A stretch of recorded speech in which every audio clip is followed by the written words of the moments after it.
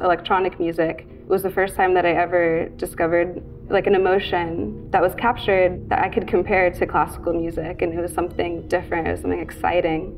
My mind was just blown. I couldn't even really comprehend the sounds that I was hearing, but I loved it. And the next week I went to my first rave immediately, and then I never looked back.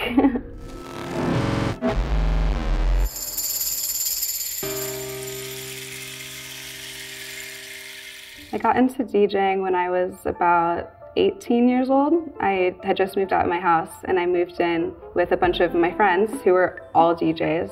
I was a promoter at the time, throwing parties, but we would have house parties all the time, and they would all DJ.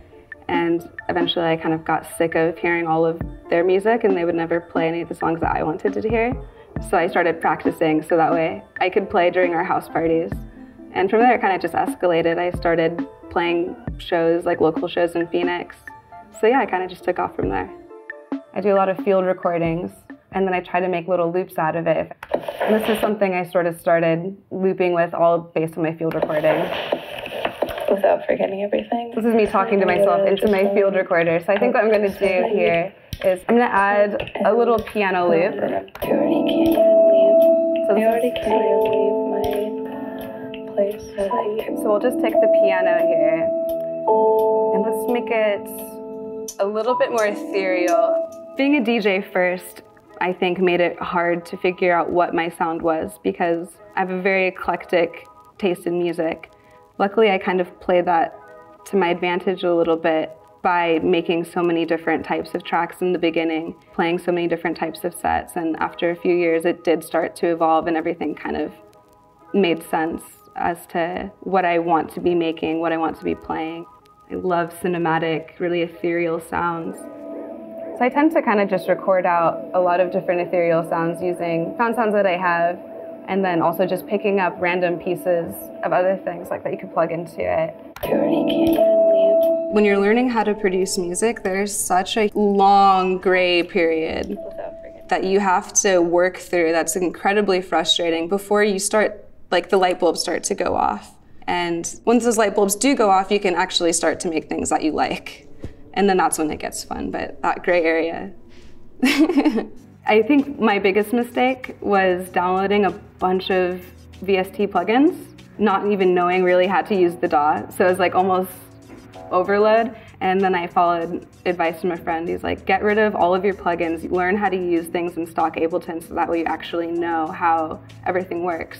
And then start building your collection again. One of my favorite plugins that I use specifically on this pack a lot is Pulse Stretch, which if you don't know is a really old program that wasn't internal at all, but it basically takes a sample and it stretches it out to like infinity times as long, and then you can automate the different parameters inside of it. That's my favorite part, is actually just using it to make really crazy ethereal build-ups. In this pack, I think people could expect to get something a little bit out of the ordinary. A lot of ambience, a lot of found sounds, a little bit of artificial intelligence.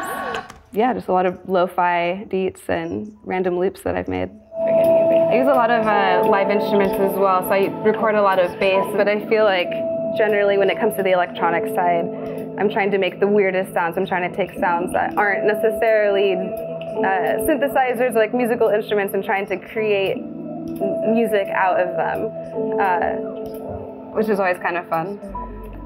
I constantly feel like I just learned how to produce yesterday. So I don't think that feeling ever entirely goes away. It becomes easier, but the more you do it, the more you learn, and each day you become better than the day before. So like I said, I learned how to produce yesterday. Well, I've been saying that for like the past 3 years. So I don't think that feeling ever ends.